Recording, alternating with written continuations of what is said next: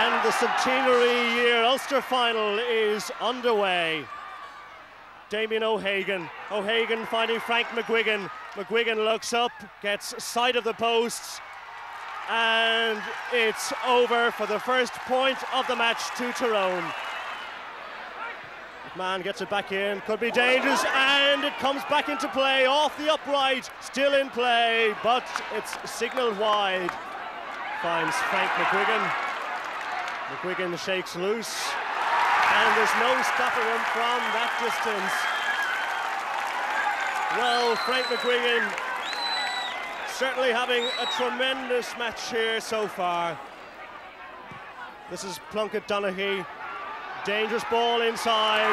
Frank McGuigan once more gets a fist to it and sends the ball over the bar. So coming up to half-time, 8 points to Tyrone, Armagh 3 points.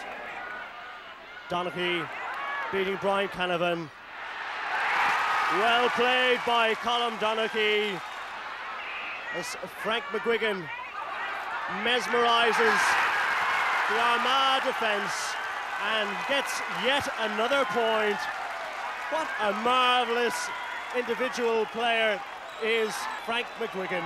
The ball sent on to Houlihan. What can he do now? Houlihan with the goal at his mercy, buries it and beats Aidan Skelton. So at last Armagh get a goal. Here's McGinn. McGinn sends the ball over, and surely that is that. What a splendid victory by Tyrone.